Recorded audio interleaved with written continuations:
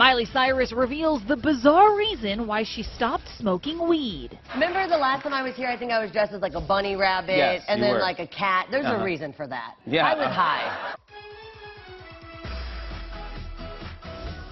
Miley has been open about her affinity for marijuana in the past. But it seems the 24-year-old singer has turned a new leaf. Here's what she told Jimmy Fallon during her Tonight Show appearance on Wednesday.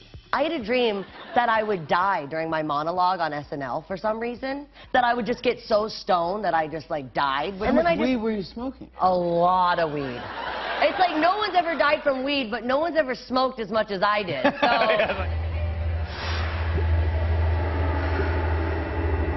These days, Miley is focused on her upcoming album. She performed her single Malibu at the Billboard Awards in May. Her younger sister Noah was on hand to support.